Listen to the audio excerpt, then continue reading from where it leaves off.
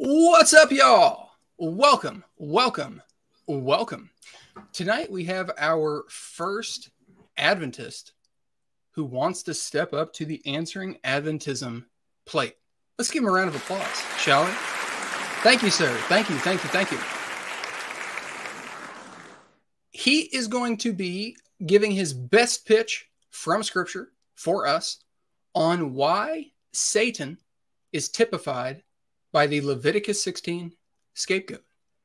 For those that do not know, the Adventist Church teaches that the atonement is still going on. Now, they don't mean the same thing by atonement that we do. They kind of lump some things in there that Christians do not. Different discussion for different time. Maybe it will come up tonight. Who knows? But they still think the atonement's going on. Christ is still dealing with sin in a sanctuary building up in heaven. And at a point in the future, he will transfer the sins of those who make it through the investigative judgment onto Satan, who is ultimately responsible for them. So it is a part of their broader investigative judgment and sanctuary doctrine, if you will. Here's how to work. He will have up to 15 minutes, if he needs that much, uninterrupted, to present his, again, best case from Scripture, and then we're going to examine this afterward and see how it holds up. Jonathan, welcome to the show. You will, or the timer rather, the timer will start when you first begin talking, so let me get that going here. Anything you'd like to share with the audience, feel free to share. But like I said, once we're ready to go, I'll let you know. And then once you start talking, the timer will begin. Anything that you'd like to share, sir? Okay. Thank you so much for the great opportunity to share my opinion on the scapegoat. Yeah, absolutely. I don't need any Adventist book or anything, because as I grew up and decided to become a follower of Jesus Christ, I've learned my way through from by researching my information from external sources. If the information is true, then I don't need what Adventists are saying. It doesn't really matter. The information is still true. So let's go in and then look for all right what the scapegoat is. Yep, I will. I'll bring up your presentation here, and like I said, once you begin talking, sir, I will start your time, and once you have 1 minute left, I will give an announcement that you have 1 minute left. The floor is yours. Okay. Thank you once again. Today we'll be discussing about the Leviticus 16, verse 1 to 34.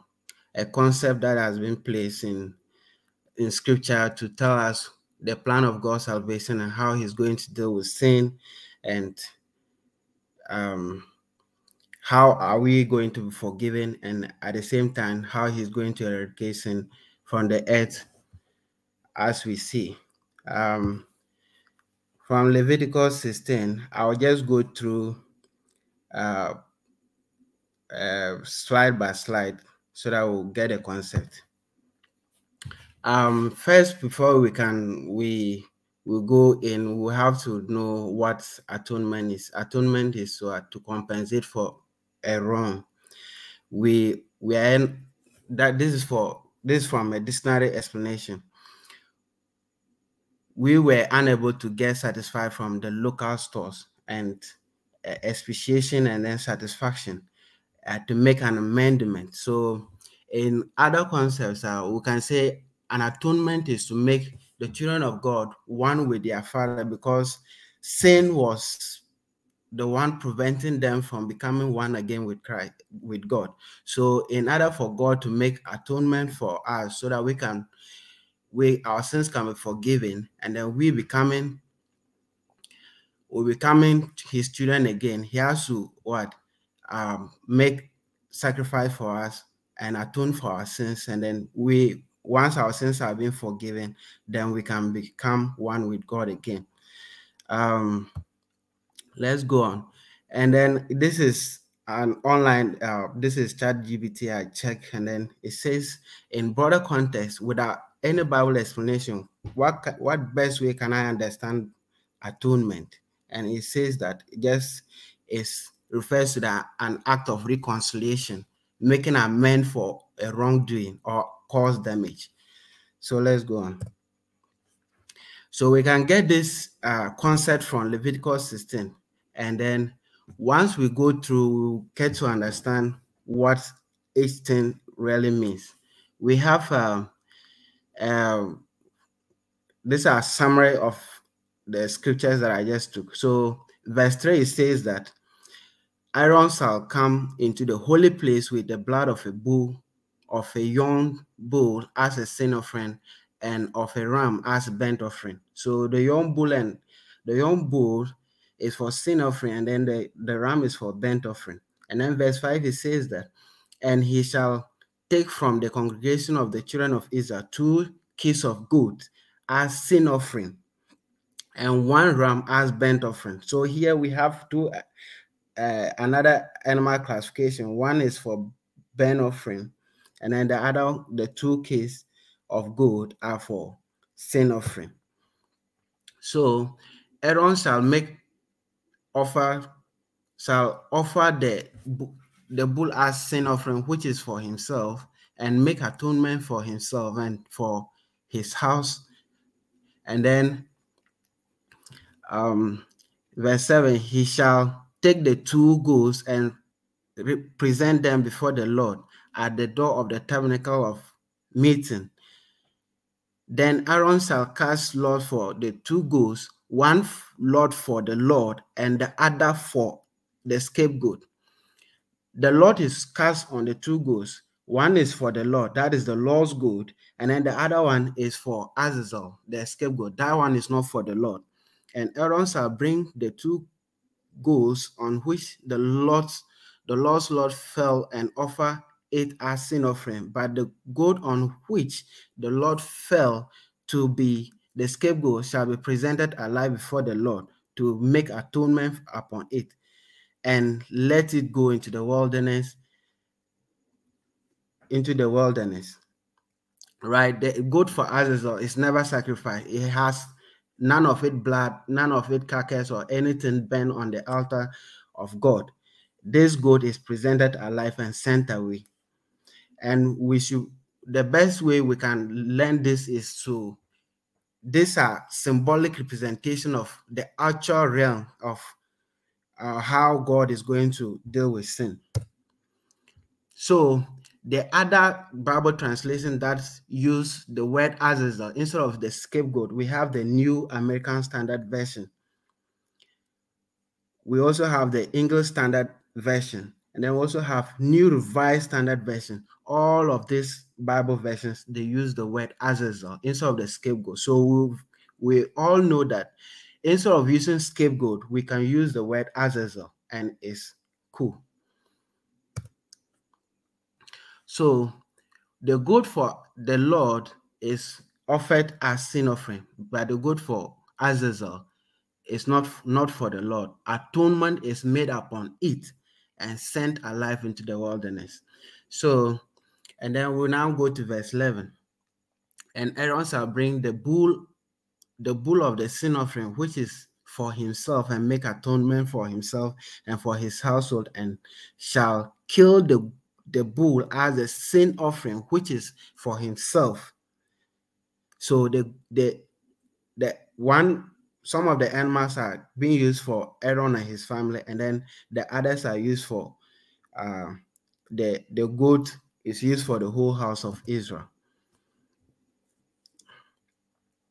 Then he shall kill the goat of the sin offering, which is for the people, bring it blood inside the veil, do with that blood as he did with the blood of the bull, and sprinkle it on the mercy seat, and before the mercy seat, he shall make atonement for the holy place because of the uncleanness of the children of Israel, and because of their transgression for all their sins, and so he shall do for the tabernacle of meeting, which remain among them in the midst of their uncleanness. The main purpose of the atonement is to clean the sins of the people and to reconcile them to God. And the Lord's goat was used to do the atonement for their sins. Then verse 17, there shall be no man in the tabernacle of meeting when he goes into to make atonement in the holy place until he comes out, that he may make the atonement for himself, for his households. And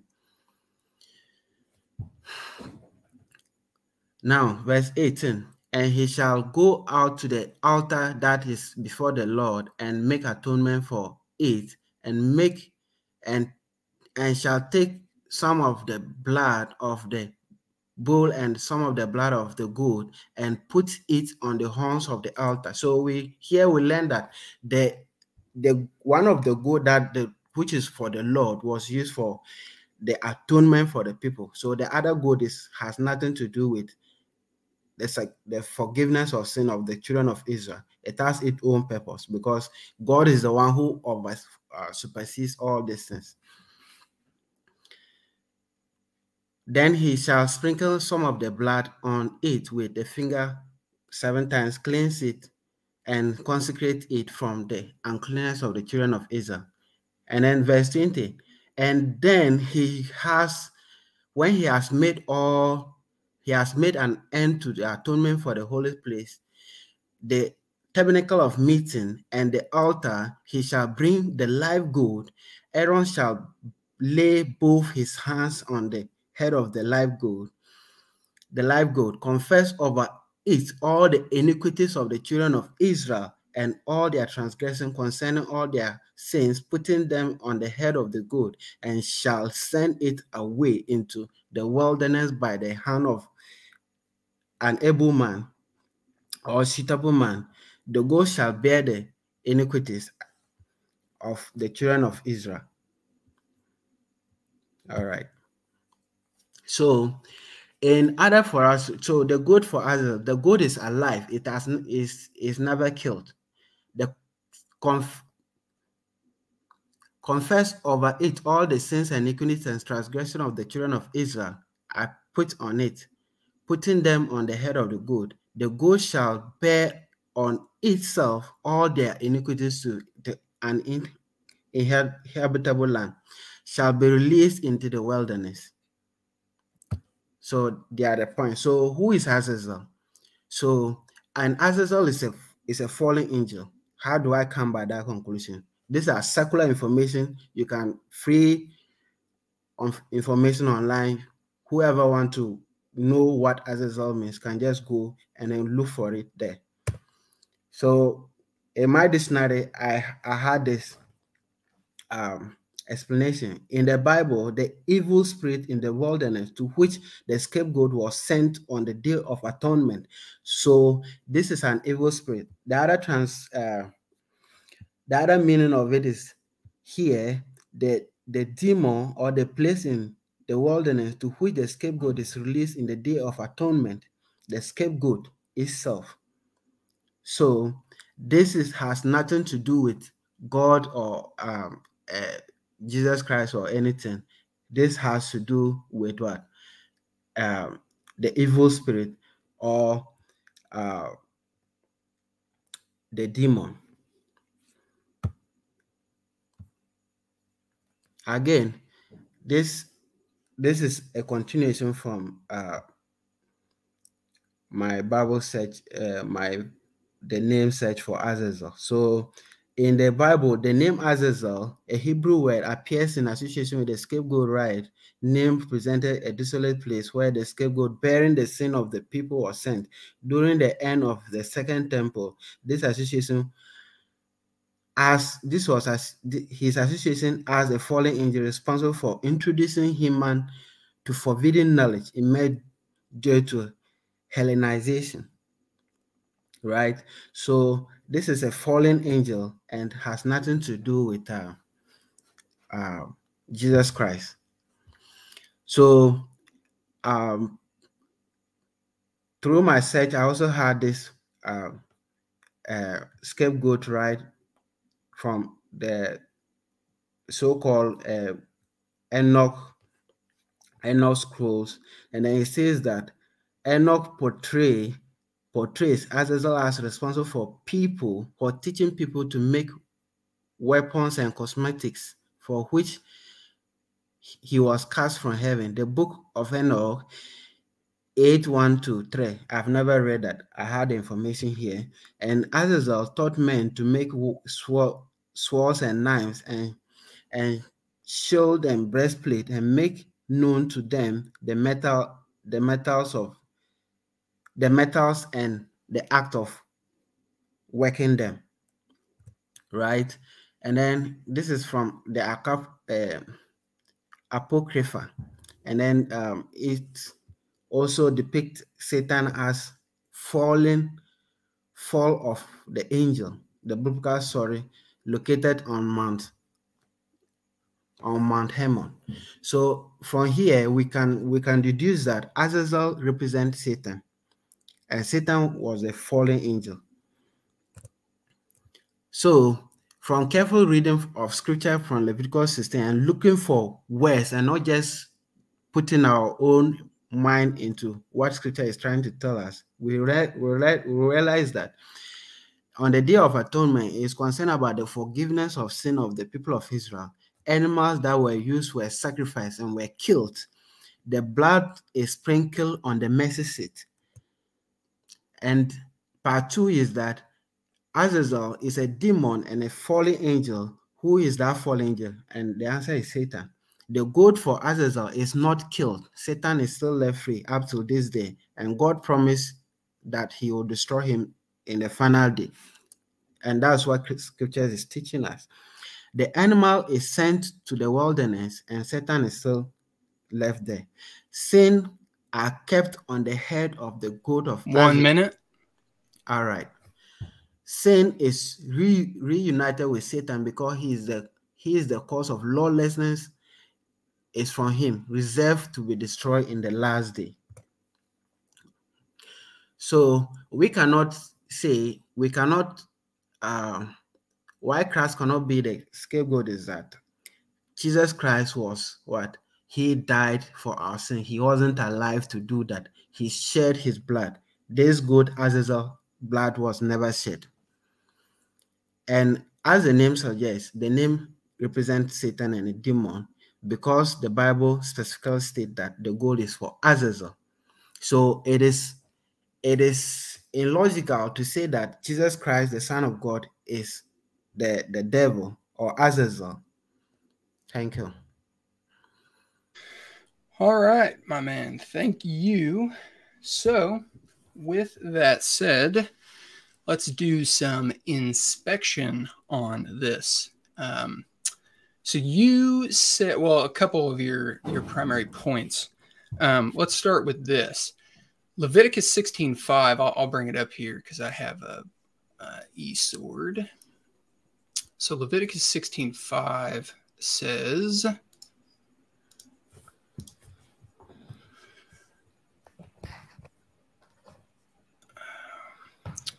so you mentioned this, and he shall take from the congregation of the people of Israel 2 male goats for a sin offering and 1 ram for a burnt offering. Yes. Leviticus 22:20-25 says that all animals used in offerings had to be blemish-free without defect. This would include this. This would include the scapegoat. Is Satan blemish-free? And I'll preface by saying, before you answer, because you said this multiple times, I'm not claiming, Christians are not claiming that the scapegoat was a sacrifice. Sacrifice and offerings are different. So it was 2 goats for a singular sin offering.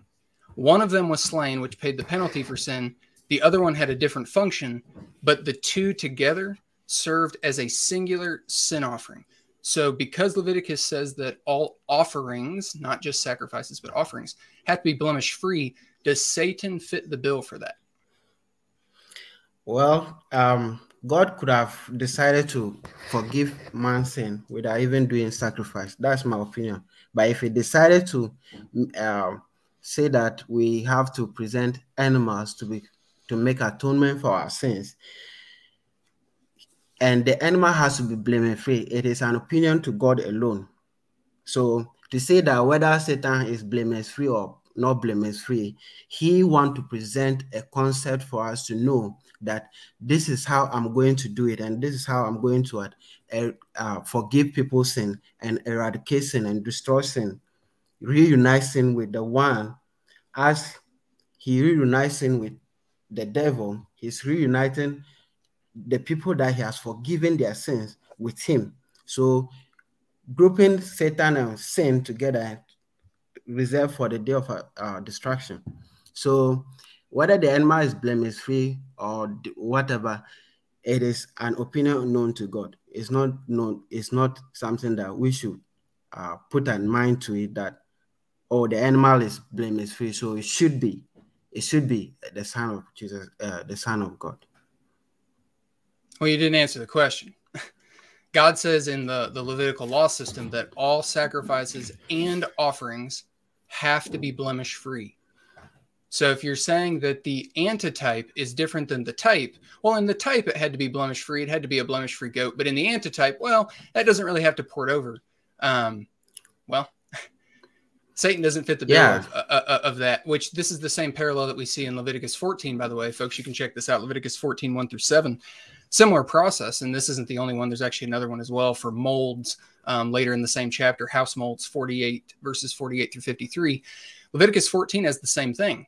You have a singular sin offering, 2 doves, and it's for the cleansing of diseases. And one is slain, and then the live one is dipped in the blood of the slain one, and then it is set free, representing the disease being taken away from the people. That's exactly what the scapegoat did. So that leads me to my next question. Do you agree with Leviticus 16:10 that says atonement was made on the scapegoat? Atonement is made on the scapegoat. The scapegoat, we see it to be a garage bus, or let me say a bus that carry the sins away, right? So this is a garbage truck. That's the word I'm trying to use. So we don't need to even move forward without knowing the word, what Azazel means or the scapegoat means. So if you understand what the scapegoat means, it will help you understand what those things represent. So it's not up to us to just put our mind that, oh, as I mentioned earlier, I was saying that after all the sins have been done, their sins have been atoned for, the sins have been placed upon itself. The word mentioned there was itself. So Satan responsible for the bringing knowledge of forbidden knowledge to humanity. He was a cause of sin, and then the sins have been placed upon him and then sent away. So understanding the word Azazel is first point to understand what it represents. So it's not up to us to put our mind into it and then try to manipulate it. Well, I'm not manipulating anything. So the reason I ask is because your church's own fundamental belief book, I'm going to read this quote and ask if you agree with this, because your church agrees that Satan is a part of the atonement. So folks, this is from page 369, chapter 24, the investigative judgment, the heavenly sanctuary. I typed this up myself. I have the book right here. You can check this out. It's going to have a small quote from one of their scholars, and then it's annotated where the SDA Bible commentary begins. And this is what it says. If Azazel represents Satan, how can Scripture connect him with the atonement? And then in brackets in the book, they have it Leviticus 16:10. As the high priest, after having cleansed the sanctuary, placed the sins of Azazel, who was forever removed from God's people, so Christ, after having cleansed the heavenly sanctuary, will place the confessed and forgiven sins of his people on Satan, who will then be forever removed from the saved. This is where the SDA commentary begins. How fitting that the closing act of the drama of God's dealing with sin should be a returning upon the head of Satan of all the sin and guilt that, issuing from him originally, once brought such tragedy to the lives of those now freed of sin by Christ's atoning blood. Thus the cycle is completed. The drama ended. Only when Satan, the instigator of all sin, is finally removed, can it truly be said that sin is forever blotted out of God's universe? In this accommodated sense, we may understand that the scapegoat has a part in the atonement. Leviticus 16:10. With the righteous saved, the wicked cut off, and Satan no more, then, not till then, will the universe be in a state of perfect harmony as it was originally before sin entered. Do you agree with the statement there that in that accommodated sense, Satan is a part of the atonement? As I just said earlier, I said, as God is one to make his people one with himself by forgiving their sins, he also simultaneously makes sin one with the originator. Who is the originator? Satan. Then, so that all will be destroyed. Where does Leviticus 16 say that? What verse says? Show us where Leviticus 16 says that the scapegoat represents responsibility. First of all, the word is Azazel. The word is Azazel means that a fallen angel, the prince of demons, or all those things. So that's going to backfire as well. We'll get to that, but I'm trying to be patient with you, but you're not really answering the questions. You're kind of just giving your opinion back, and you had 15 minutes to present, so now we're kind of digging into this. You didn't want to agree with the Fundamental Beliefs book, which says that in an accommodated sense, yet Satan is... Hold on, sir. Hold on. You wanted to say in an accommodated sense, the book does, that he's a part of the atonement. You then said we shouldn't really be peeking behind that and poking into those things. So that's not really an answer. So you haven't answered really any of the questions so far. You didn't answer about being blemish-free, etc. Now I'm asking you, so I would like an answer on this one, a direct answer, because you should be able to show us this. We're supposed to be examining this from Scripture. Show us where Leviticus 16 says anything about the scapegoat representing responsibility. I should show you where, first of all, one point. The word is Azazel. Never use scapegoat. The Bible... Wait for me to talk. The second point is Azazel represents the devil. Then, after the sins of the people have been atoned for, Aaron is going to put all the sins upon the goat on itself. There's goat commission. It's symbolic. That's the point. The thing is that it is the Azazel they represent is symbolic about Satan and what God planned of how he's going to deal with the whole sin.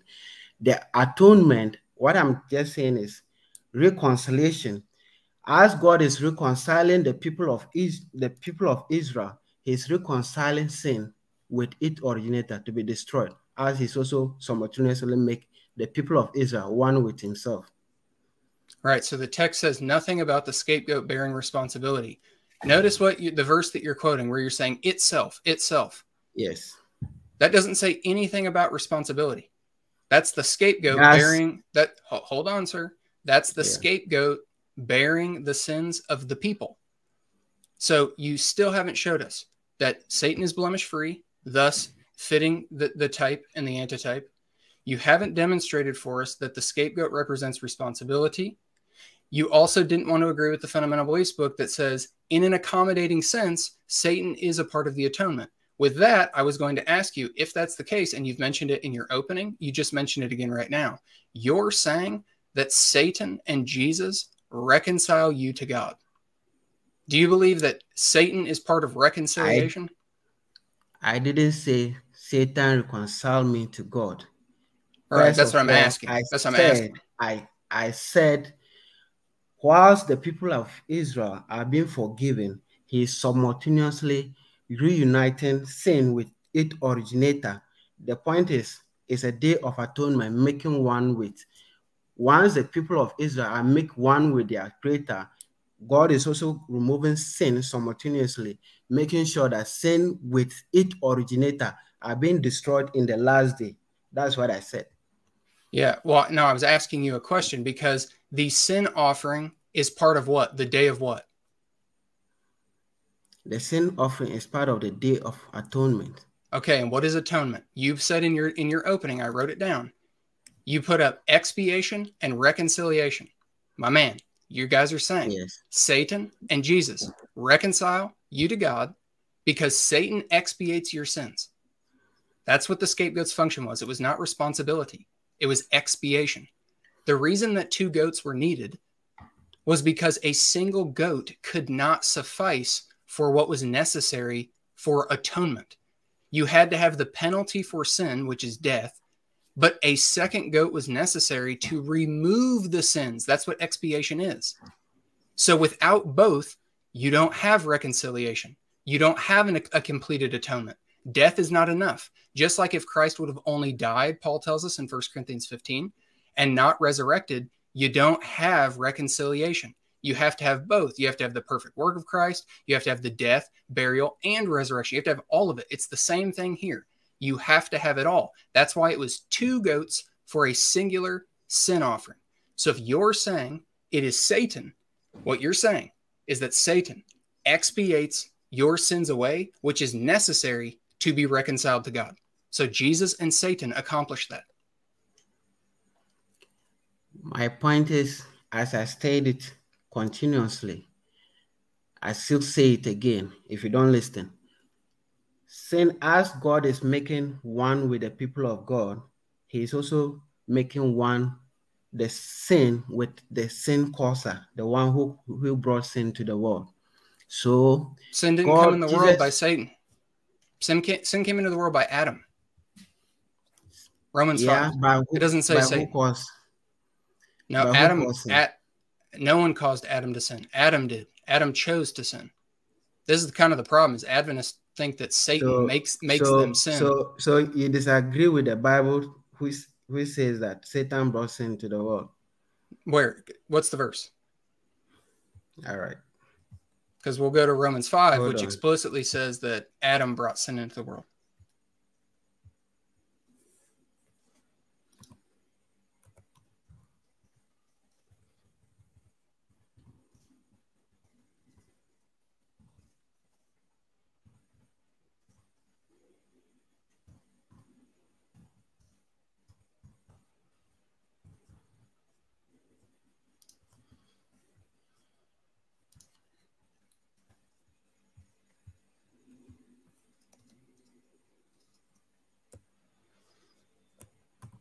Okay.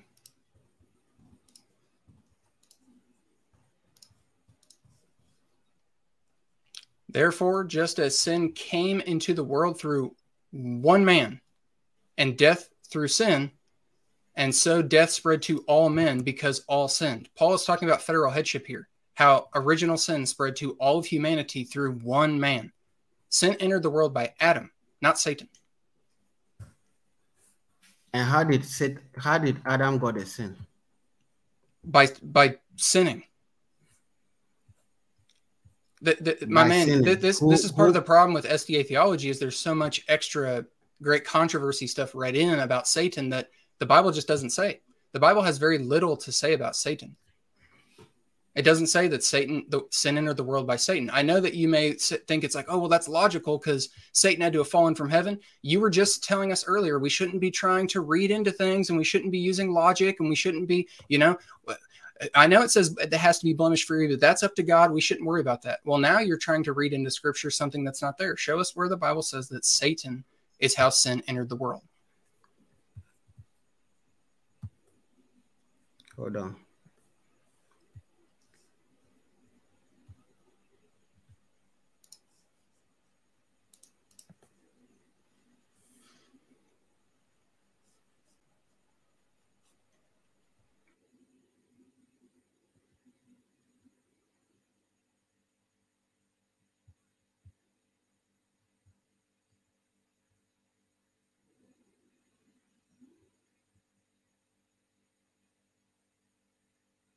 While you're trying to bring that up, I will have, well, are you going to be quick? I don't want us to lose track of this, but I also don't want to sit here with a bunch of dead air because I got a number of other questions I would like to ask. But I want to get to your other point about the name. That seemed to be a big emphasis for you, that Azazel is a demon. And so do you have your verse about Satan being how sin entered the world?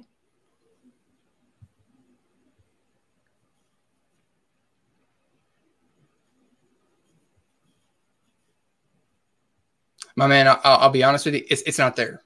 So It's there. So just no, on, it's not there, my man. Just accept that the Bible's not going to contradict what Paul says in Romans 5:12, that sin entered the world by Adam. It's just that's a fact. This is like this is a huge reason too, because this is the problem. If you think that Satan is ultimately responsible for sin, it creates all sorts of issues, because God works through federal headship. God sees the sin of nations, for example. He sees the sins of people groups sometimes. And then also he sees people as so like he says in there, if you keep reading in Romans 5:12 through 14, he says, we read it, by sin, sin entered the world through one man, and death to all men, because all sinned. Well, all of mankind wasn't born at one singular time. So how could all people have sinned? Because God federally looked at Adam as the federal head. This is why the second Adam coming, Jesus, is such a big deal, because he did what the first Adam failed to do, such that he can be our new federal head, and in him we can be seen as righteous. But you can't have that when you don't have a completed atonement, and you have Satan being a co-partner with Christ in this. But let's get back to your question here about, or your statement about the name. You're really hung up on the term Azazel. Now, my man, are you aware that there are 4 primary understandings of the term Azazel and where they're all coming from? Yeah, I've read through, but so you know what all 4, because the position you're taking on this with the name is, I'm not saying this automatically makes it wrong, but it is the minority amongst the minority positions. It is the bottom, because you have to quote apocryphal texts, which is what you did, because nothing in Scripture tells you that Azazel is a demon.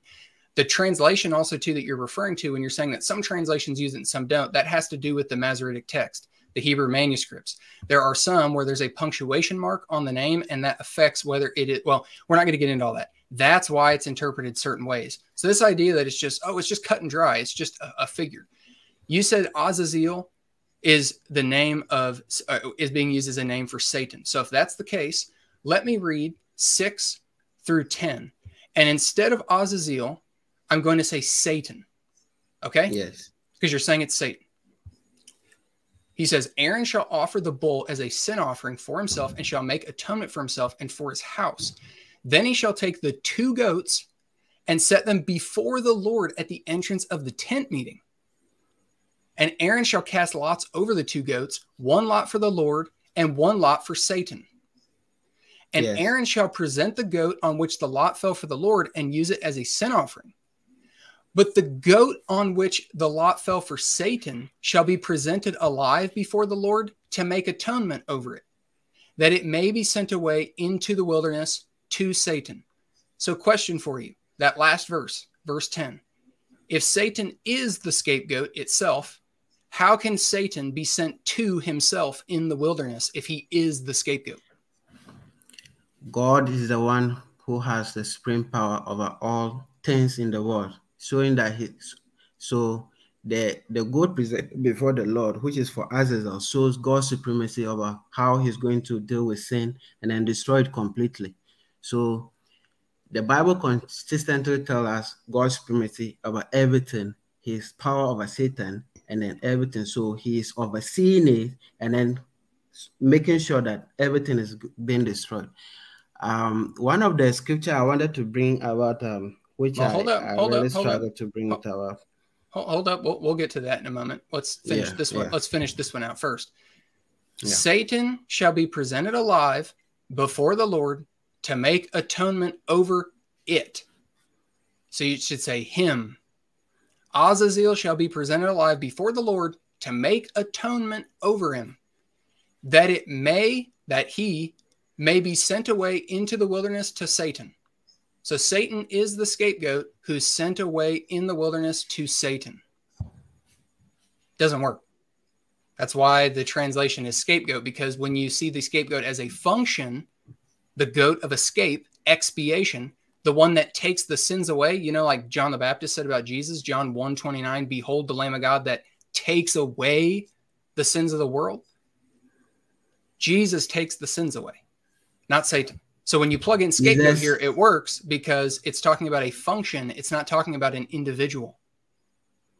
It's talking about an individual. So one thing about this is it says over it. So the Bible doesn't consider Satan to be anything. So he used the word for it. So this is a kind of it's not like they want to exalt Satan, then give him a proper name. He used the word for it because the goat represents Satan, showing how the plan of atonement is going to be. Right. Satan's going to bear the sins after Jesus is finished, and he'll expiate and take the sins away, and then you'll be reconciled to God because your sins will be separating you from God no more. That's blasphemous, my friend. That's what you're saying. Blasphemy. One, listen to my statement.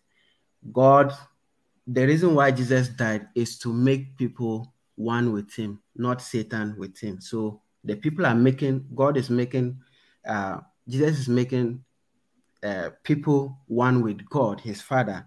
And at the same time, when the sin are being, he's done atoning for us, he's going to remove the sin and put it on Satan. That's where Satan is going to be destroyed with sin, and whoever follows him and didn't accept the atonement he has done for humanity. The only problem with that, man, is that's not what the text says. The function of the scapegoat in the text is the removal of sin from the people.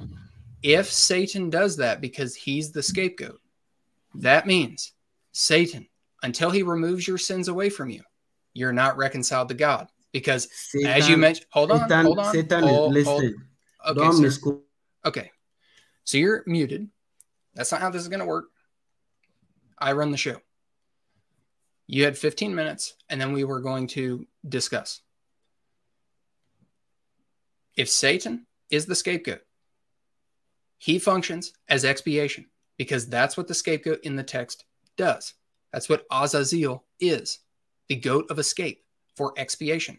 In your own definitions that you brought up, I wrote it down. You had atonement, and underneath it was expiation and reconciliation. The scapegoat functioned as expiation. Until that is done, you're not reconciled. You can't just say, well, Jesus died, so I'm reconciled because he died. No, that wasn't the purpose of having two goats. Furthermore, you need to explain to us, sir, when lots were cast over Jesus and Satan to see who would be who.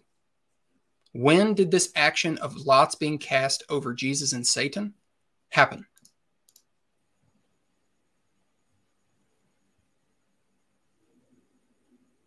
Go ahead. When did the lots get cast over Jesus and Satan to see who would be who? I don't get your question.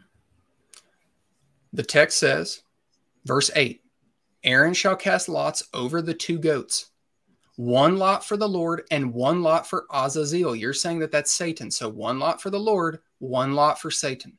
When were lots cast over Jesus and Satan to see who would be who?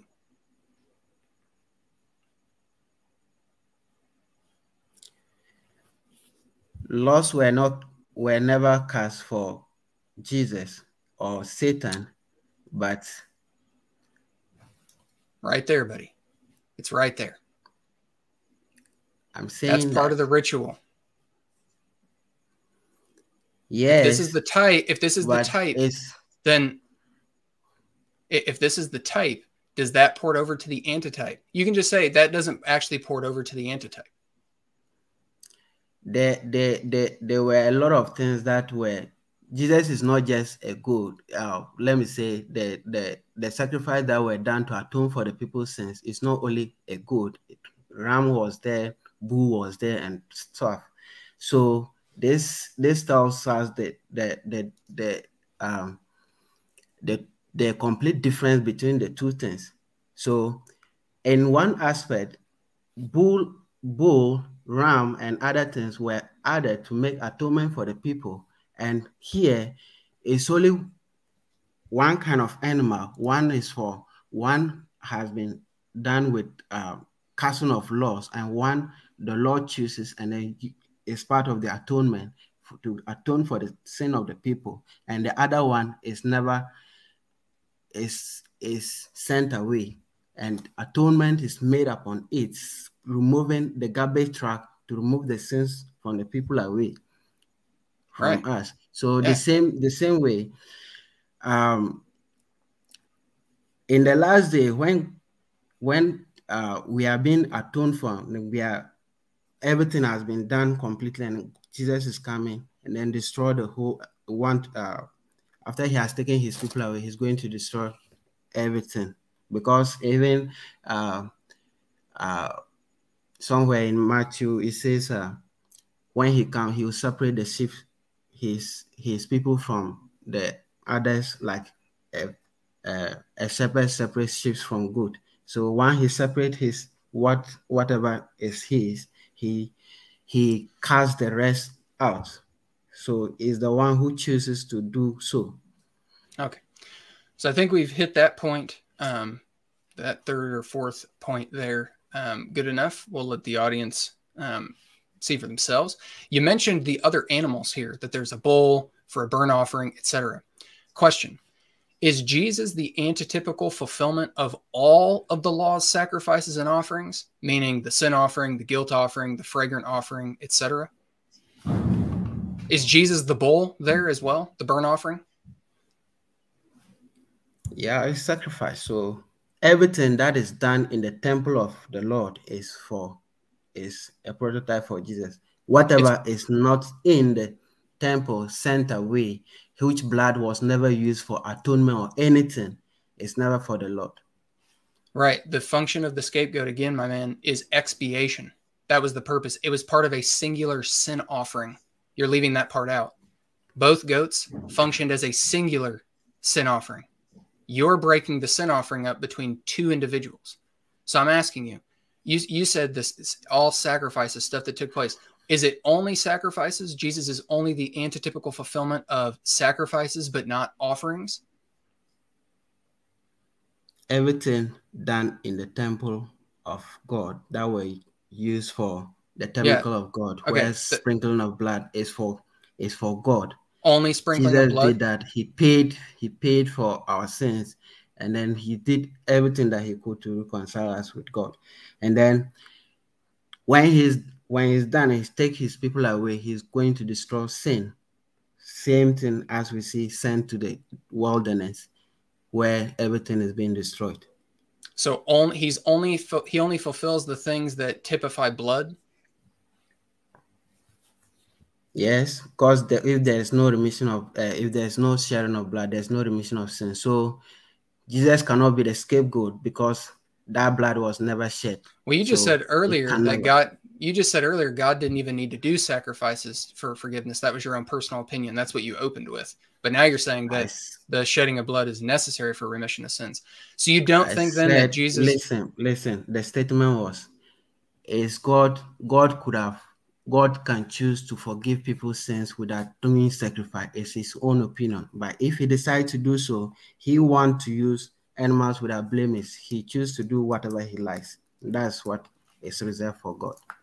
So you don't think that Satan was the free will offerings or the first fruits? No blood was utilized in those offerings? Whatever blood is required, sin. Well, the scapegoat does involve blood, my man, which is really what I'm trying to get at. You just said that anything that involves blood involves Jesus. Well, the scapegoat bears the sins in the blood and then is sent out. So it does involve blood for the singular sin offering.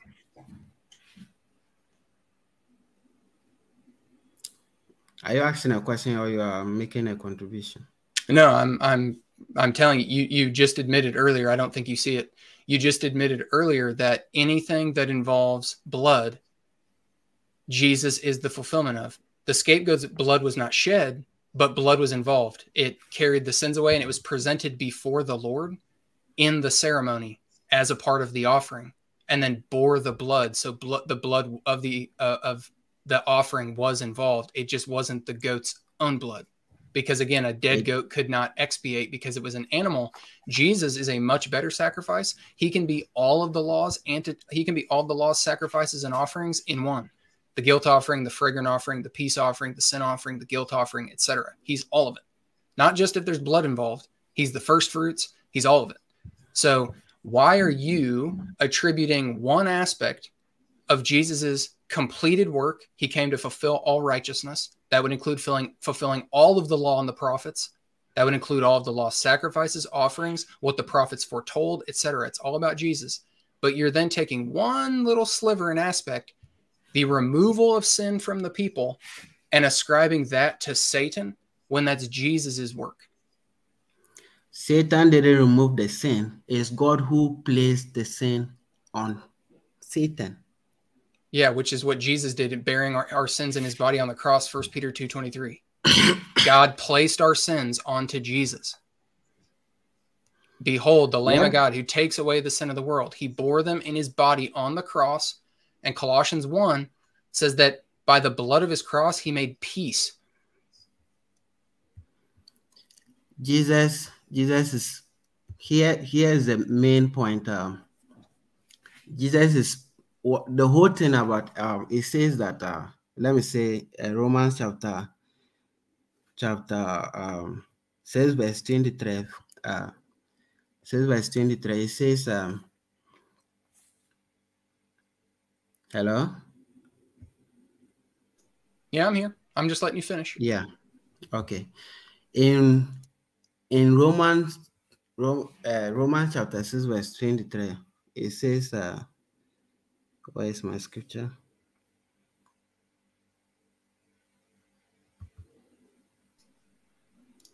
If you want to share your screen, you'll have to follow that same process I showed you earlier. Yeah. What verse is it? Romans what? 6:23. 16?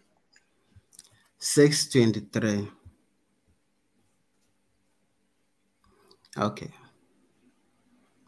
It says, the main point is, it says the wages of sin is death, but the free gift of God is eternal life in Christ Jesus our Lord. So the whole point is why Jesus is forgiving our sins is because he paid for the price. He paid for the price. He's not bearing sin himself. So that's the main point. Why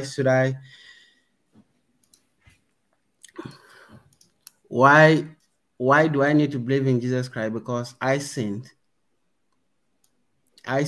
and I'm in debt. 6:23. I didn't say 24. No, I know. I'm bringing this up because we're responding to your claim that Jesus did not bear sin, when the Bible says that Jesus himself bore our sins in his body on the tree. Notice the tail end part, that we might die to sin and live to righteousness. By his wounds you have been healed.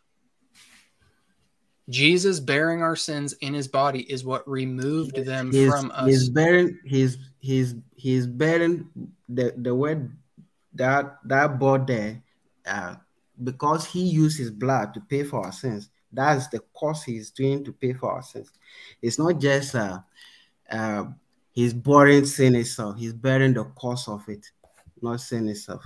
That's the point. He bore our sins in his body.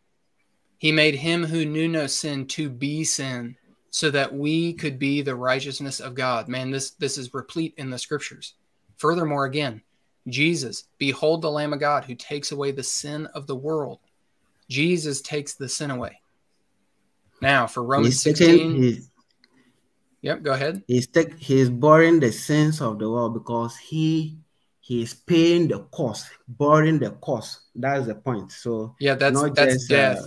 This says he himself bore our sins, not just the penalty for sins. It's both. It's not an either or. It's a both and. If I bear the cost of something, I bear it on my pocket or anything. So he bore the sin because he's using his body or his blood, which is in his body. He has to share it to pay for the cost of sin. That is the point. So understanding Romans chapter 6, verse 23 will help you understand all these things. Did you say, I'm sorry, I'm having a hard, are you saying Romans 16 or 6? Romans 6:23. The wages of sin is death. Yeah, Wages, payment for sin is death. Yes. Yeah, it's not a mutually exclusive thing, my man. It's a both and. Jesus pays the penalty for sin, which is death, while also removing the sins away. He's all of this stuff. I don't see how you can't get it and see it. He's all of it. Why are you making it? Well, he's only this. He can only be this over here. But then, well, he's actually all the other sacrifices and offerings too, but not the scapegoat. I don't know why you guys are so gung-ho on attributing to Satan some of Jesus's accomplished work, taking away from the greatness and the glory of the Lord Jesus and ascribing it to, of all people, the devil. I see it to be blasphemous when you know very well that Azazel represents Satan and then you attribute it to Jesus Christ. It's so blasphemous. I can never say in my spirit that Jesus is Satan, which you know that Satan is the same word as Azazel. So that's I don't. No, I told you earlier, I don't agree with that position because that's the minority of the minority position, because you have to appeal to Jewish apocryphal texts. You know, since you're on that right now, do you know what the Jewish Mishnah is? I don't know that, and I don't know that. The Mishnah is the Jewish rabbis, their exegetical. It's their exegetical work of the text. It's the Jewish rabbis' official exegesis of the Hebrew text. So I want to look at the Mishnah now, and I want you to see what they say about the scapegoat. Okay? Since you were appealing to extra biblical sources like the Book of Enoch and these apocryphal sort of texts, let's look at how the Jewish rabbis understand the 2 Yom Kippur goats. The mitzvah of the 2 Yom Kippurim goats, this is him commenting on, I can't pronounce the last name, but this is the commenting on the Hebrew text. Read the English. I am, yeah. I don't speak Hebrew. The mitzvah of the 2 Yom Kippurim goats, the goat sacrificed to God and the goat sent to Azazel that are brought as a pair, is as follows: that they both be identical in appearance, color, and in height, and in monetary value, and their acquisition must be as one. They must be purchased together. And even if they're not identical, nevertheless, they are valid. And similarly, if he acquired one today and one tomorrow, they're valid. They understood, again, blemish-free. They had to be identical. So do you agree with this exposition? Do you think that they understand a little something about the Day of Atonement ritual? And in conjunction with Leviticus 22, which says that all sacrifice, well, in that specific passage, all offerings have to be blemish-free. Does Satan fit the bill for that? Did they understand what you are saying? I have watched other Jewish rabbis who also stand with my position. So what they wrote there, it's still the controversy we are having here. So it doesn't make a point to me. I said this thing from secular sources, and I had my information that the Azazel there is Satan. It's not from SDA or it's not from any person. It's from secular sources. And once Satan is Azazel, Satan is the same as Azazel. You can't give that one to can't say that one is for Jesus Christ or anything like that. I've watched several things, and I've read even Torah.com, which is for Jewish sites, about all this stuff.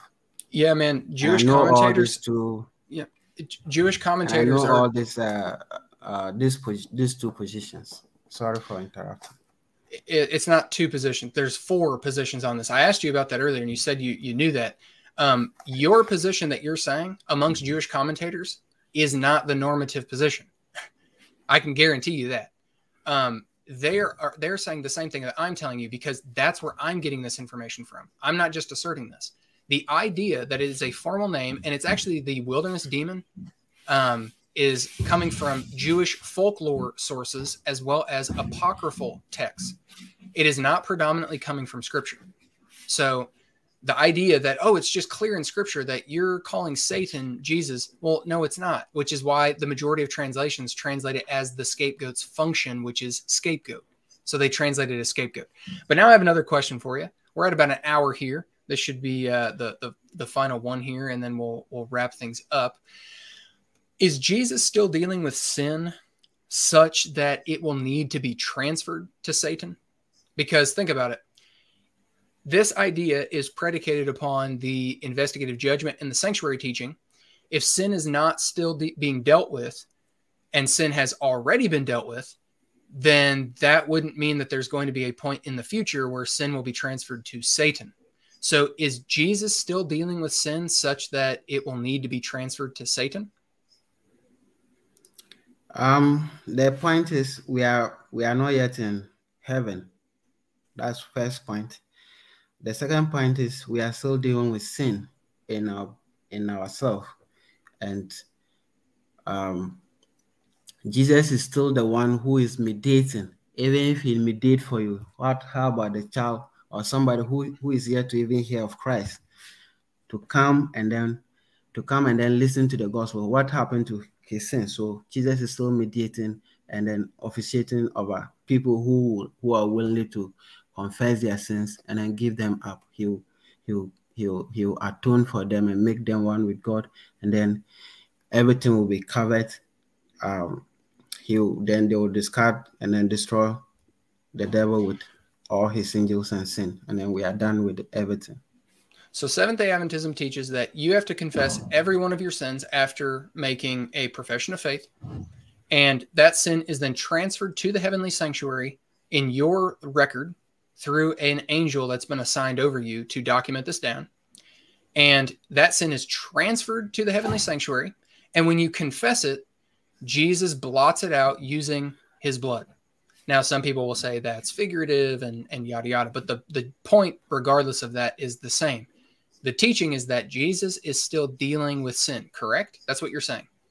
I'm not denying confession, etc., but you're saying that's what you're saying. Okay, how does that jive with what we were told really through the whole book of Hebrews, but specifically, how does that jive with what we were told in Hebrews 9, specifically verse 26, but I'm going to start up at 23.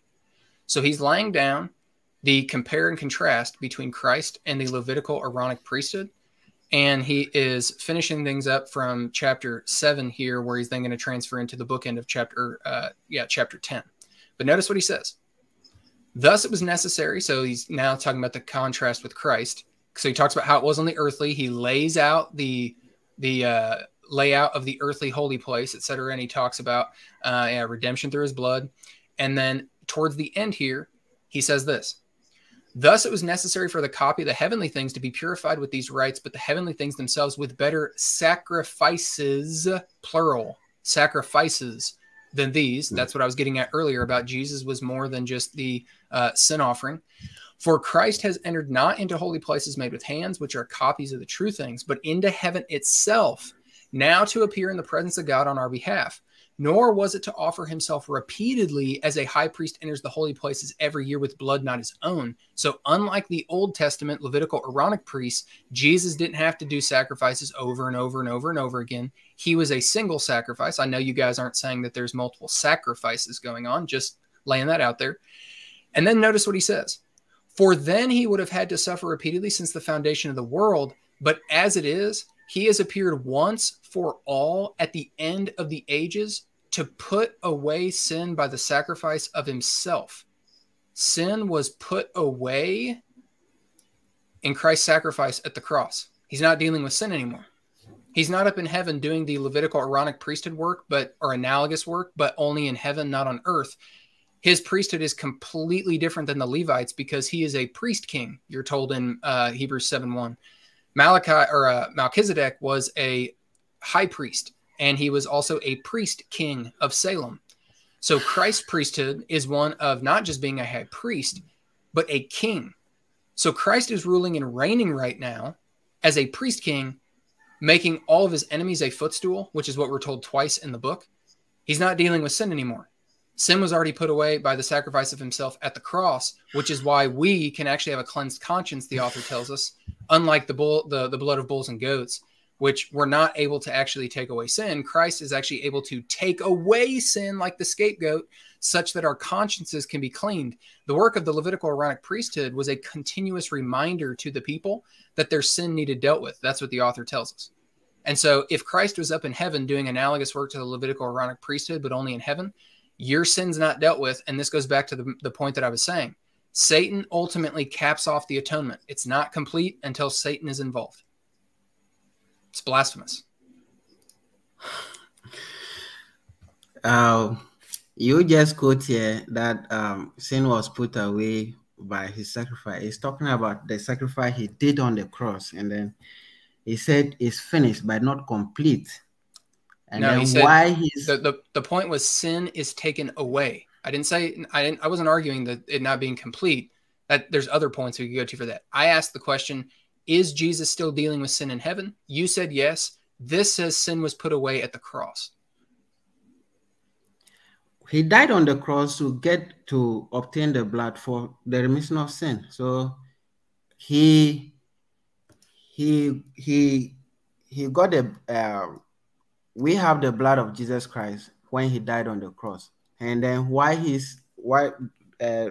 Hebrews is talking about when he now entered the holy place to atone for our sins. If it is finished and put away on the cross, when he entered into heaven, why is he entering the holy places again? He doesn't need to enter into any place, if that is the point. And the whole book of Hebrews would have been irrelevant of talking about these things. No, the book of Hebrews absolutely decimates this whole entire concept. But we just saw that Jesus entered into heaven itself. That's what the text said. That's what the holy places is you guys are hung up on this idea of a tabernacle building up in heaven and Jesus is moving around on a throne with wheels and all this other crazy stuff. Ellen White said, hold on, sir. So because you guys are hung up on that, you're missing what's being said. The parallel is that Christ entered heaven itself. That is the most holy place. That's where God's presence is manifest, in heaven. That is the holy place. Wherever God is manifest is the most holy place. So Jesus entered one time by the sacrifice of himself, presented himself, was accepted, and sat down on his throne to rule and reign as a priest king. He's not dealing with sin anymore. Furthermore, in your guys' system, because your sin is not actually removed from you yet, notice what it says. This is after, and we actually need to go back to Hebrews chapter 9, where he says, while the Levitical priesthood work was going on, the way for us into the presence of God was not open. Only the high priest could go in. One time a year at that as well. But now notice the contrast.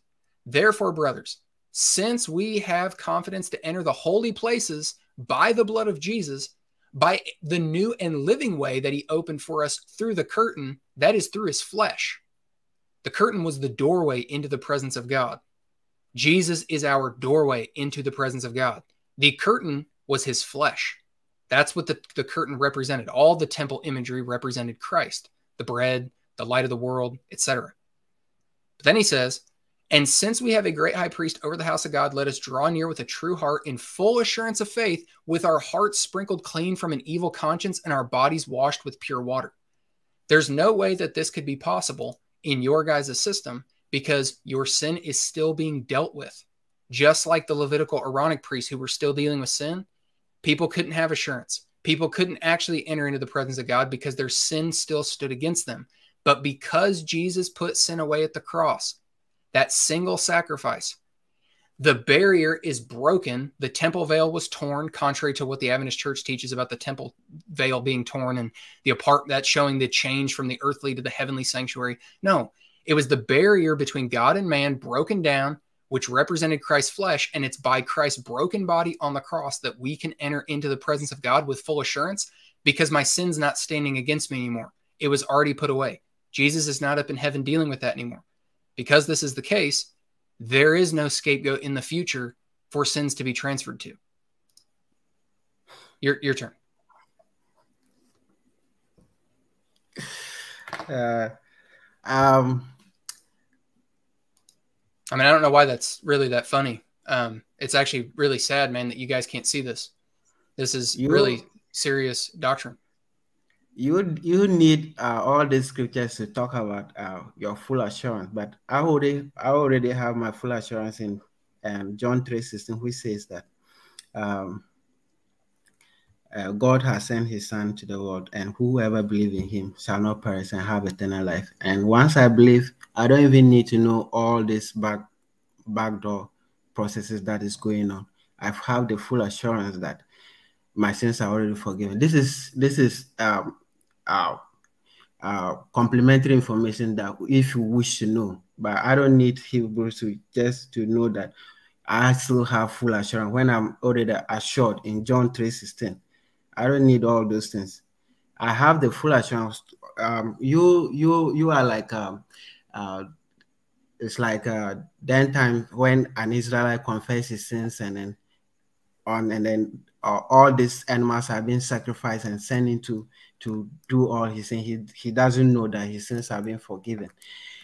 Already once he accepts and then he accept and put his faith in transfer his sins onto all these animals. He doesn't need to know all the background stuff that is going on. Meanwhile, we know that blood are being sprinkled on the mercy seat and all these things to make sure that our sins are being forgiven. But a typical Israel doesn't need to know all this. He has the full assurance right at where he confesses his sins, and then all this, all the animal's blood has been killed and sprinkled on the mercy seat. These are after informations, and he doesn't need to know that. One he just he transferred his sins already. He knew he's going to be forgiven, and that is through faith. He already knew that. He doesn't need any veil to be broken or anything. But this is an after information that if you care to know, what is going behind doors, that will help you know how your sins are being forgiven. You will care to know. But if you don't need to know, my sins are already forgiven. And how God is going to deal with them. You can't possibly know that. For all you know, you could sin tomorrow, and that will now, if it's not confessed, it will be on your record because Jesus is still having to deal with it. Right. So don't say that your sin's already dealt with, man. No, it's not. That's where the type breaks down as well, by the way, where you guys are trying to prove too much from the type antitype from Leviticus, just like how lots being cast over Jesus and Satan ends up proving too much. This is another area where you would end up proving too much with what you're claiming because you're missing the point of what the type is. This was good. Thank you for coming on. We've been at it for about an hour and 15 minutes. Wanted to go at about an hour of discussion, and you had 15 minutes there to open or so. So thank you, my friend. I respect you for coming on here. Seriously, thank you for being bold enough to, state openly what you believe, why you believe it, letting other people see. I think it's good for Christians to hear from Adventists themselves, from their own mouth, the things that you guys are teaching and believing. So thank you for doing that. I don't know if you have like a YouTube channel or anything that you want to tell people about, but I'll give you some final words here for you to sign off. And then I'm going to do a couple other things before wrapping us up here. So the floor is yours for any final words. I have final words though, but I don't know why you didn't allow me to ask questions.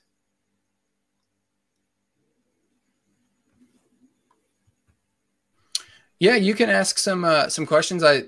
We talked about in the thread that you were going to present, and then we were going to ask questions about the Adventist position, because I don't think it's really irrelevant what I believe. I'm happy to answer your questions, like I said, but real quick, it's really irrelevant what I believe, because if you nullify what I say, it doesn't automatically vindicate. The default position is not that Satan is the scapegoat, and then now it's on everyone else. No, the burden of proof is on the person making the positive assertion. And so tonight it was that Satan is the scapegoat, but ask your questions, or a couple here. We'll go for a little bit here, but I got a couple other things I want to knock out.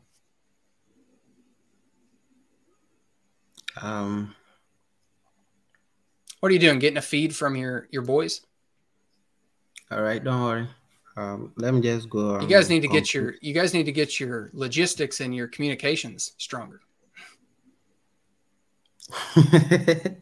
Yeah, caught you. Yeah. Yeah, you guys are funny. I see it too like that. Let's don't worry. Let me do my conclusion. Jonathan, this isn't my first rodeo. I've been doing this for a long time. So I've watched you several times. Get to your question. Don't worry. Yeah, get to your questions. Get to your question. Let me just do my conclusion remarks. Okay, my man, you're going to sign off for the night. Thank you for being here. I appreciate you. But if you were going to ask questions, you guys should have got your agenda together and had that prepared before coming on here, instead of trying to do like the live feed where they're going to like shoot you in the answers and questions and that sort of stuff. You guys should have been a little better prepared. So do your outro, and then if you want to come back sometime and maybe talk about another topic, you can come back. You've been a very nice, cordial gentleman. And so let's give your outro and close things out on your end. Okay, thank you. My conclusion remarks, it is clear Jesus Christ cannot be the scapegoat or Azazel, because Azazel is a fallen angel. Searching for the meaning of the word is fundamental to understand the Bible, and therefore a careful search for the word Azazel would have helped anyone who want to understand the Day of Atonement. It represents God's plan and show how He will reunite us with Himself and completely remove sin from the new earth to come. The wages of sin is death, but the free gift of God is eternal life through Christ Jesus. Why is it free? It's free because Jesus Christ, paid for our sins. And that is a legal process He has done. And He has redeemed us. Redemption is a legal term of freeing slaves. We are slaves to sin, and then Jesus frees us from sin. But God showed His love for us in that whilst we were yet sinners, Jesus died for us. Since therefore we have now been justified by His blood, much more shall we be saved by Him from the wrath of God. Romans chapter 5 verse 8 and 9. Christ paid for the price to free us from the curse that the laws in Moses' teaching bring by becoming cursed instead of us. Scripture says, everyone who is hung on a tree is cursed. Christ paid the price so that the blessing promised to Abraham would come to all the people of the world through Jesus Christ, and we will receive the promise of the Spirit through faith. In Revelation, that is Galatians chapter 3 verse 13 to 14. Revelation chapter 5 verse 9 to 10.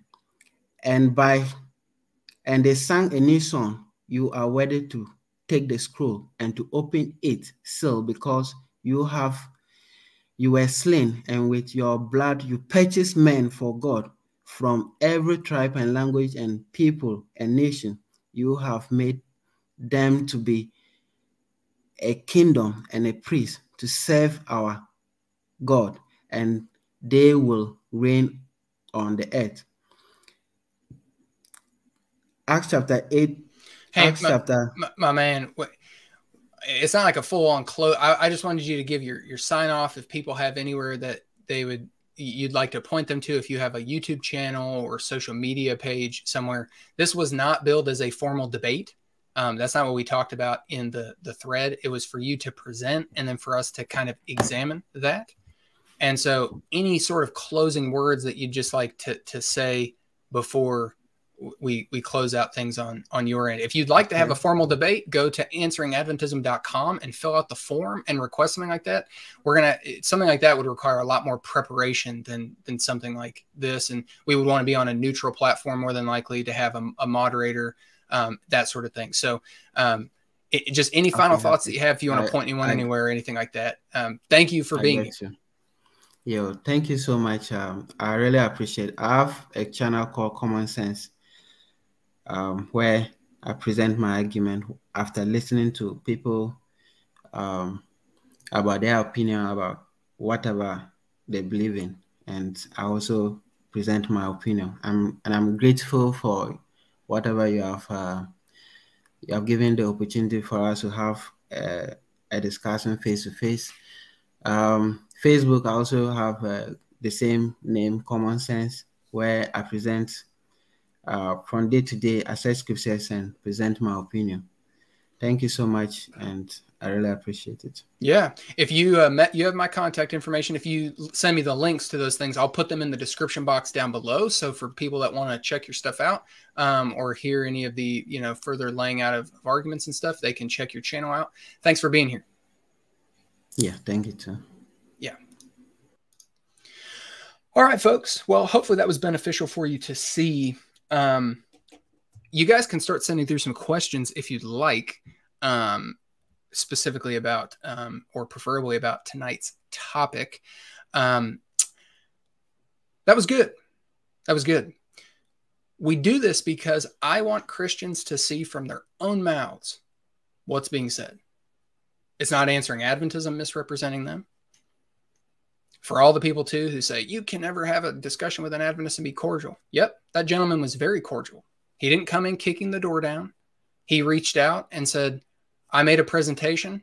I want to challenge and present the best case that I can for Satan being the scapegoat. So we set it up, and he came onto the channel. So if you're an Adventist and you want to do the same thing this gentleman did, go to answeringadventism.com, fill out the form that is there, and make a request, in your message, and we can talk about that. Let's look at some of the comments here. I know that there was somebody saying, yeah, like this. It should always be the plans to have both cross-examined. This was not a formal debate, folks. This was not billed as a debate. This was billed as he is coming here, and I said this in the opening. It was in the title. It's in the description. He will have 15 minutes to present the best case that he can for Satan being the scapegoat. I wasn't even taking a affirmative position tonight. I had a defensive position, but I didn't have the affirmative tonight. He had the affirmative, and he was coming to present his best case from Scripture that Satan is the scapegoat, and then we were going to discuss afterward, and that's what we did.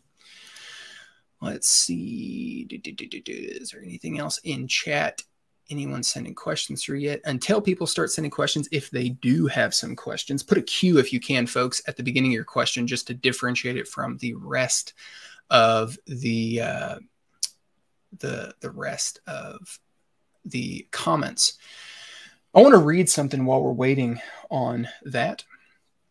It's from a book here called "Who Shall Ascend the Mountain of the Lord" by L. Michael Morales. Professor Morales is the professor of biblical studies at Greenville Presbyterian Theological Seminary in South Carolina. And he does a phenomenal job. It's a little bit of a scholastic read here. So if you get this book, you may have to read a little slowly, but he does an excellent job laying out for us what we see through the whole book of Leviticus. Not just the Day of Atonement, not just chapter 16, but the entirety of what is happening here. And I want to read a couple paragraphs here about what he says regarding the expulsion of the live goat, the goat of escape. And notice what he says. Part of the high priest's duties on the Day of Atonement included taking 2 young goats and presenting them before Yahweh at the tent of meeting's doorway. We saw that in the text. To cast lots for them, one designated for Yahweh and the other for Azazel. The high priest would sacrifice the goat whose lot fell for Yahweh, using its blood to purify God's house. Upon the head of the second goat, he would lean both hands, confessing over it all the guilt and rebellion of Israel. And then an appointed man would lead the goat, symbolically loaded with Israel's sins, out into the wilderness. Here we are concerned with the second goat, utilized for what may be called an elimination rite. The term Azazel is problematic and has defied scholarly consensus with regard to its meaning. There are 4 main suggestions as to its significance. This is what I was mentioning tonight, with some variety within each. 1, Azazel either may refer to a demon or to a god of wrath, perhaps even expressing Yahweh's own displeasure via an alter ego. 2, Azazel may refer to a place, a rocky precipice, or the uninhabited wilderness. 3, Azazel may simply mean utter destruction. And 4, Azazel may signify the goat that is sent away. Rather than weighing in on the merits and weakness of each proposal, I will focus on discerning the significance of the rite itself within the theological drama of the cultus. Now, that word cultus there, it just means a religious ceremony. It's not it's not talking about like a cult. I should have marked my place. Whatever the precise import of the term Azazel, the basic significance of the Azazel rite is not difficult to discern. The second goat is used to placard the removal of Israel's sin and guilt. Ah, that was the function of the scapegoat, to expiate. In keeping with that understanding, I will refer to the live goat by its traditional ascription, scapegoat, along with Azazel goat, as I make the following 2 points. First, the scapegoat's role should be understood in conjunction with that of the goat that is sacrificed. As an elimination rite, the Azazel goat ritual is often probed in isolation from the redactional and or comparative religion approach. Within the context of Leviticus 16, however, the rite is fully integrated as part of one complete ceremony, associated particularly with the young goat that is sacrificed. For example, while 2 rams are also used on the Day of Atonement as ascension offerings for the priestly house and for Israel respectively, yet these 2 animals are not brought together in the same fashion as the 2 goats are. The text is quite careful to portray the goats as a set. This is in line with the Mishnah as well, which says the same thing and says that they also had to be identical, blemish-free, etc. The text is quite careful to portray the goats as a set. The high priest takes them both from the congregation of Israel, presents them both together before Yahweh at the door of the tent of meeting, and then casts lots for them both. The instructions for the high priest in Leviticus 16:5, moreover, refer to both goats together as a single purification offering. He will take from the congregation of the sons of Israel male goats as a purification offering. To be sure, the expulsion rite is not an offering in the technical sense. This is where Adventists get hung up because they say, oh, the scapegoat wasn't sacrificed, so it's not part of the offering. Nevertheless, in removing sin, the scapegoat's function fits the precise significance as purification, and combined with the blood manipulation of the sacrificed goat, completes the picture of atonement. Indeed, there is historical precedent for understanding these goats to be identical in appearance and chosen expressly because of this likeness, as if it were one goat accomplishing 2 different aspects of atonement, purification and expiation, cleansing from sin's pollution and the removal of sin's guilt. This is why, Seventh-Day Adventists, this is such a horrendous teaching. I understand in the sanctuary system, it makes sense in your mind. The problem is there are so many holes in that system. And because the text says nothing about responsibility, which is foundational to this whole thing, by the way, look up all of the mentions of this in Ellen White's writings. You'll never find a single proof text for where she says he represents responsibility. Whether she's doing it in context or out of context, she's constantly quoting scriptures. But when it comes to this, no mention. Because there is nothing in the text that says anything about responsibility, because that was not the function of the scapegoat. The function of the scapegoat was the expiation and removal of the sins. A dead goat did not remove the sins away from the people. They were still present. They were still there. And the Adventist Church has this entire theory of transference. But the atonement was not completed until both goats were utilized along with all of the other animals. Saying that Satan is the scapegoat is saying that Satan and Jesus both accomplish the atonement together, reconciliation, and purification. He even brought it up in his own definitions there. And so that's the problem with this teaching. That is the concern. That is the worry, because there is a lot of reading Satan into the text when he is not there, and reading all sorts of things into the text about Satan that are definitely not there, like we're going to see next Thursday. Next Thursday, folks, you're going to want to tune in for the live stream. We're going deep, Adventists, we're talking about the Sabbath. I challenge all of you, show up, listen, and then if you've heard the presentation afterward, you want to come on and try and refute it, not after the presentation, because it's going to be a long presentation. You can reach out afterward. I challenge every Seventh-day Adventist out there. Come on Answering Adventism after next week's presentation and try and refute what is said. With that said, let's get into some of the questions on here. Roberto asks, have you looked into Sansana and what he has written in his talks on the order of Melchizedek? I have not, but I will jot that down. I'm always curious. That's one of my favorite topics to study, is the high priestly work and kingly role of Jesus Christ. So no, I haven't, but I will definitely check that out.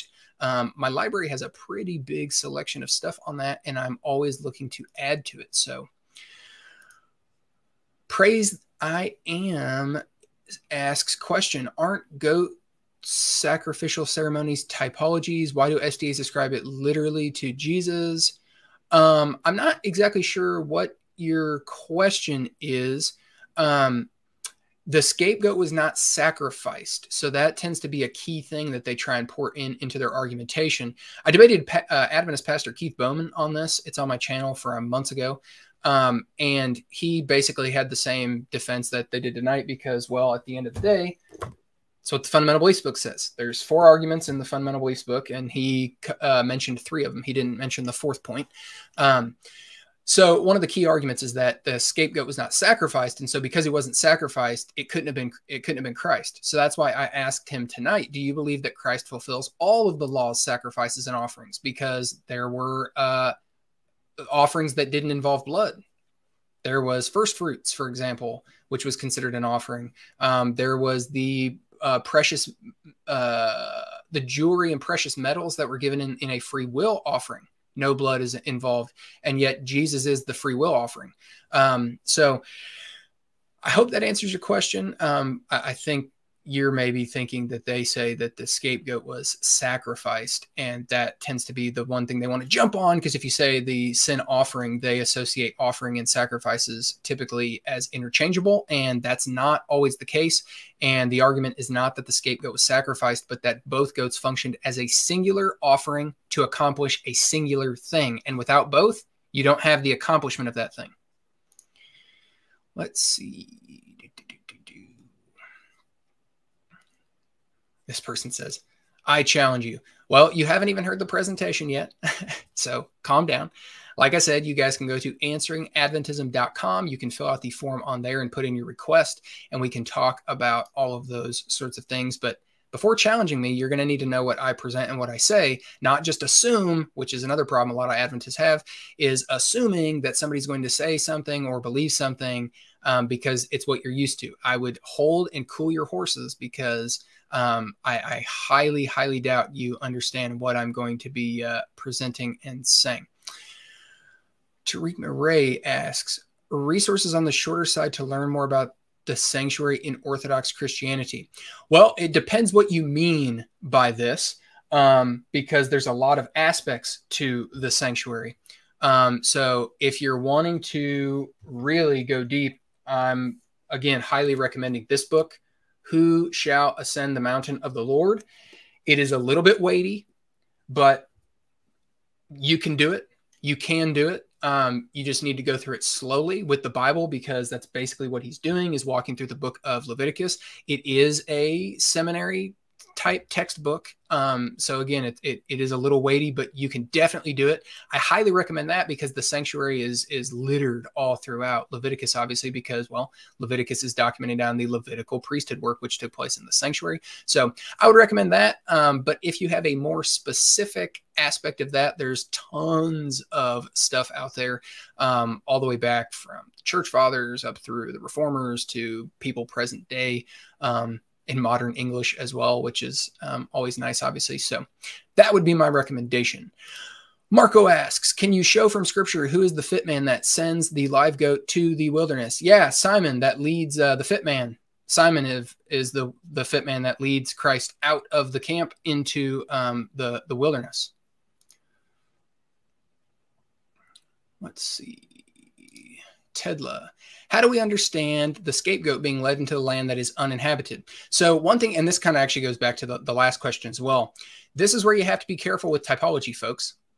It depends. If you try and prove too much, you run into issues. This is exactly why I brought up the question. And it wasn't really rhetorically, but I already knew the answer to it. I was asking the question kind of like Jesus would do sometimes to make a point. You can prove too much sometimes when you try to take typology too far. The point of the scapegoat being taken to the wilderness was that it was removing the sins away from the people. That's the point. It's not that, oh man, there has to be a literal wilderness and he's a literal goat. He's literally the Lord's goat. Well, no. And even within the law, there were stipulations for interchanging goats with lambs and that sort of thing. So that's how, for example, Christ can be the Lamb of God that takes away the sin of the world. I'm glad this gentleman tonight didn't make this argument, but I've heard tons of Adventists make the claim when you try to say Christ is the scapegoat.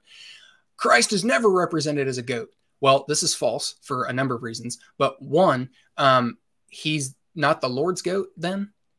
That's just a silly argument. But two, yes, he is. In Genesis 22, the type that we see there between Abraham and Isaac of the father taking the son who carries the wood up the mountain to be the sacrifice. And he says that the Lord will provide a substitute. This is all typological, obviously, of the Father giving up the one and only Jesus to be sacrificed, and that the Father would sacrifice the Son. And he was the substitute that was provided. But if you remember in the story, what is caught in the thicket bush? A thicket bush is a thorn bush. It's a ram. That's the substitute that Abraham says the Lord provided in this typological setting.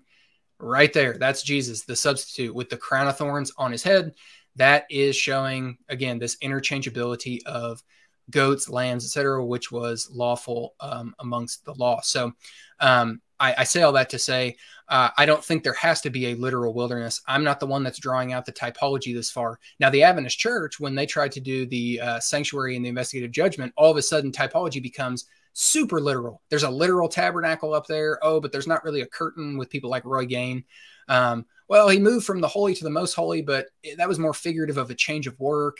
So this is, again, where typology breaks down when you try to prove too much. And I think it's somewhat proving too much, but also at the same time, Christ was led outside of the camp and the sins were placed upon him. He bore them in his body on the cross. And he was led out by a fit man, Simon, outside of the camp, the text says. That's in all the Gospels, I believe. Maybe not John. I can't remember, but it's in the Gospels. Tariq again, also, how did you become so sophisticated and knowledgeable? Well, I stand on the shoulders of giants. Don't think that I'm coming up with all these things on my own, that I'm some what have you. I'm not. I'm just a guy who is a nerd about theology. You tend to learn and grow in things that you put time into. We're across the board. You know, if you're going to be really good at being a mechanic in cars, you spend a ton of time on cars. This is what I spend a ton of my time doing. I'm super nerded out about theology. I love theology. I want to know why I believe what I believe. That's actually what got me into this sort of thing. That's what led me out of Adventism, was trying to really get serious about studying Adventist theology and realizing I couldn't do it, at least not from Scripture. I had to rely on a number of inferences and assumptions that come from outside the text, mainly from the Great Controversy worldview. But it's really just through study. But also, too, I have to give really, really, really large amounts of credit to my pastors. I've had sound pastors. I've said this before on the channel. I'm going to continue to say it. I haven't listed them by name. One of my pastors is actually going to come on at some time, so you can see him then. Until then, I'll let them remain unnamed, but they are incredible men of God, godly, studious, serious shepherds of Christ's flock, committed to the text, committed to living out the call of being fit to exegete from the sacred desk of God's church and feed Christ's sheep with the word and be a conduit vehicle that the word of God is feasted upon and then the sacraments administered. I owe a lot to my pastors who are so focused on Scripture. The preaching is verse by verse by verse through the Bible. We're singing the Psalms in our liturgy. It's just littered with Scripture. So through the week, it's meditating on Scripture. It's reading Scripture with your family. It's catechism with my son. It's when you're constantly just entrenched in this and then doing Answering Adventism now full time, but that hasn't been a super long thing. But even prior to this, studying, reading books, just soaking up information. It does not come overnight. And again, I've been doing that same sort of thing. I mean, I've been studying scripture daily, as well as just theology proper every day for over 10 years now. So that's essentially how. But again, I'm just passing off information that I've learned. That's really where all of this is coming from. It's always been you're learning from somebody else that is essentially passing this on to you. So that's essentially how. So thank you for the subtle compliment in there as well. Truth Defenders ask, do you see a distinction of the angel of Gabriel between the Jehovah's Witnesses and SDAs? If so, can you explain? Thanks. So I think what you're asking on this, you got to be a little bit more pointed, but that's okay. I think what you're asking is, am I seeing the connection between Ellen White's angel messenger and the way that Gabriel is viewed in the Jehovah's Witnesses? I'm not sure exactly what you mean there, because we have to be careful when we're comparing what Seventh-Day Adventists believe about. I'll use another example with Jehovah's Witnesses, like Michael. They don't believe the same thing. And oftentimes, to be fair to the Adventists, they get strawmanned or caricatured as believing the same thing about Michael that the Jehovah's Witnesses do. And that is not the case. There's an article on this, by the way, on my website, answeringadventism.com. Just go to the Q&A section and click under the Jesus Christ section. And there's one about, is Jesus Michael? And it explains kind of the uniqueness of the SDA position. But hopefully that answers your question.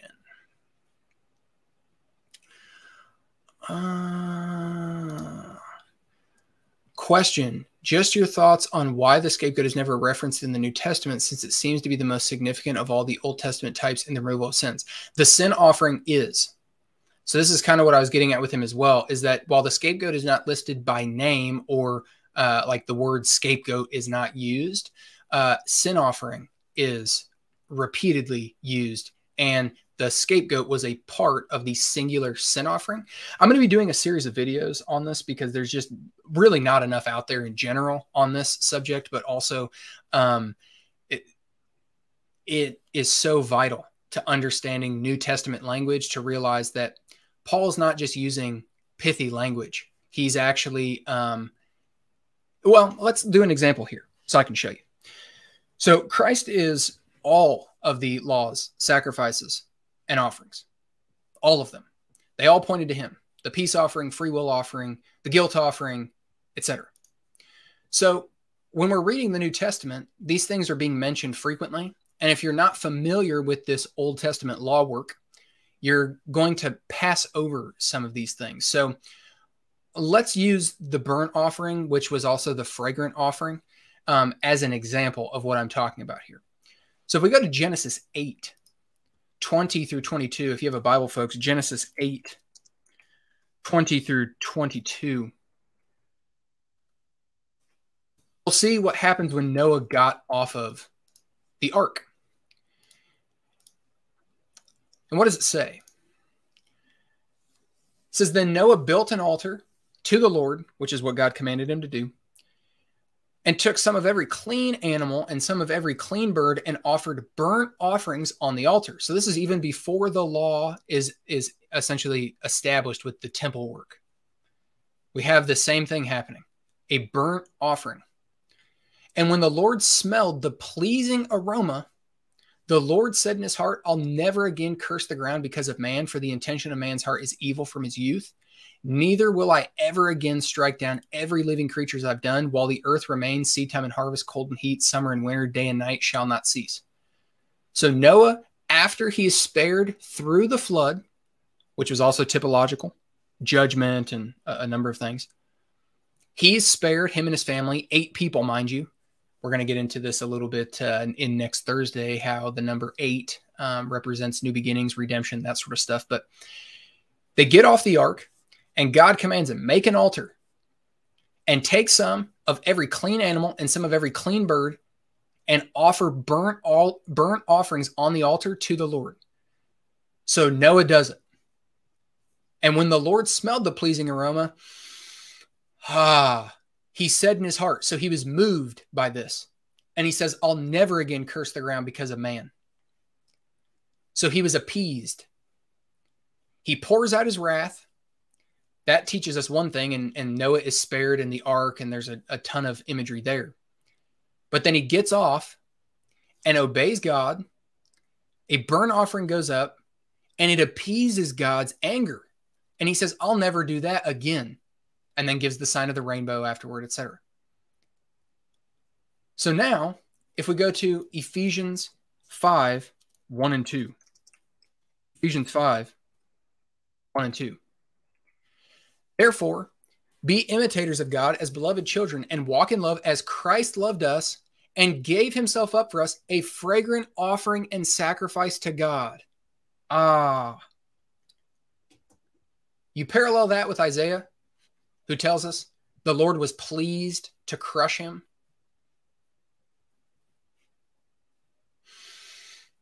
The Lord was pleased to crush the Son who willingly gave himself as a free will offering. And upon doing so, it sent up a pleasing aroma to the Lord.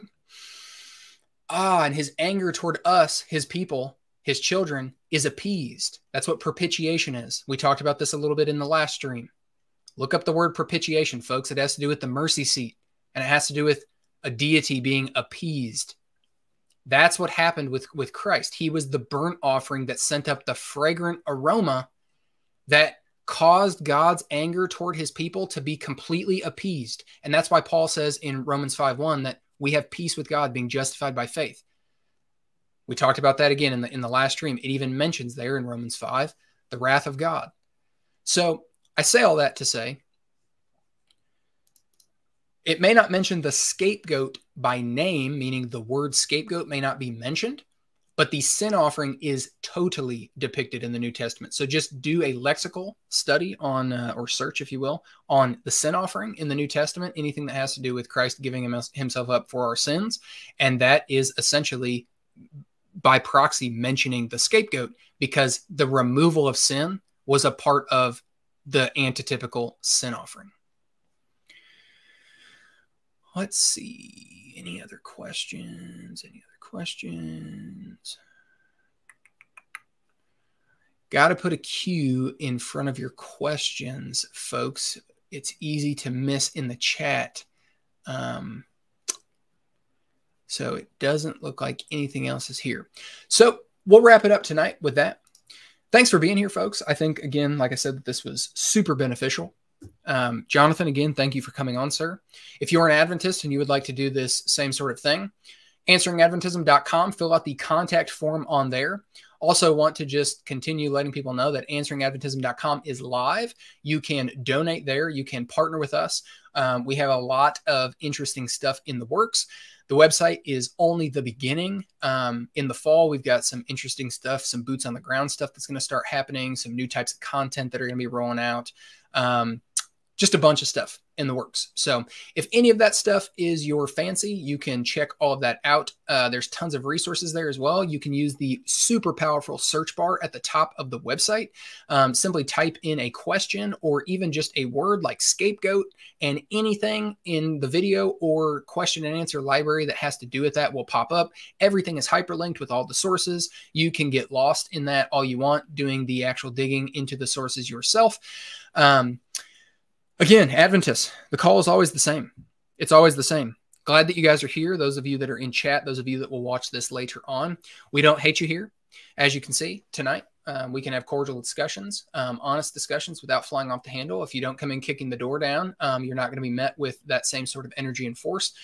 We care about you. We want you to come know the truth. The Adventist Church is proselytizing a false gospel. It is a false church with a false prophet, a false gospel, and a false Christ, neither of which can save you when it comes to a false, well, I guess technically to a false church, but a false Christ and a false gospel cannot save you. The Adventist Church has altered the gospel. You need to turn from the fake Jesus of Adventism, who is not real, just like the Jesus of Mormonism is not real, the Jesus of Jehovah's Witnesses, etc., is not real. Neither is the Christ of Adventism. The Bible warns us. Jesus himself says many false Christs have already gone out into the world and many more will. Simply saying the name Jesus is not enough. The details matter. And when we start to examine the details of the Adventist Jesus through the great controversy theme, we see that it is a different Christ than the one of history and scripture. And so we want you to know the true Christ. Stick around on the channel, continue to come, continue to engage, and may Christ Jesus continue to draw a people to himself. He is perfectly capable and able of doing so. We just pray here at Answering Adventism that he will use us for his purposes, for his glory, knowing that he is saving a people.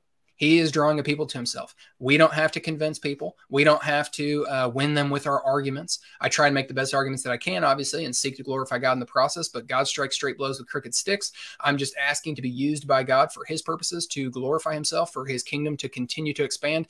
And as all of his enemies are being made a footstool, that means time is the worst enemy of Seventh-day Adventism, because at some point, the organization, not all the people, the organization itself is going to be made a footstool underneath the feet of Jesus Christ, because Seventh-day Adventism is an enemy of the true Christ, sending people and leading people astray after false Christ and false gospel. So again, the call is for you to leave that, come know the truth. You can always reach out, answeringadventism@gmail.com, or again, over at answeringadventism.com. As always, we'll see you guys next time. God bless.